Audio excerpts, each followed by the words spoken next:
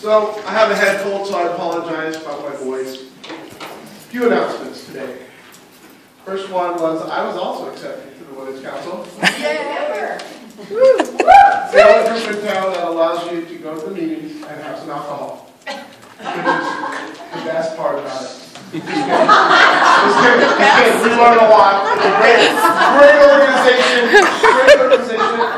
But anyways, we had an event with Big Brothers, Big Sisters, and we raised a ton of money.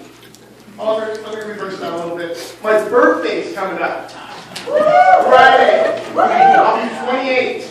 Yeah. Just kidding. So, Big Brothers, Big Sisters here. Where are you guys at? Come on up here. Let's hear for Big Brothers, Big Sisters.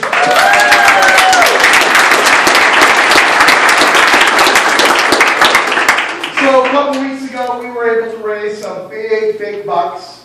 And I handed her the real check today. So I have a fake one to give her.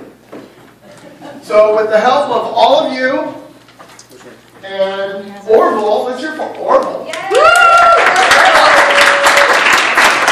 Orville was able to donate $250, which is rocking. We raised $2,166 for Big Brothers Big Sisters.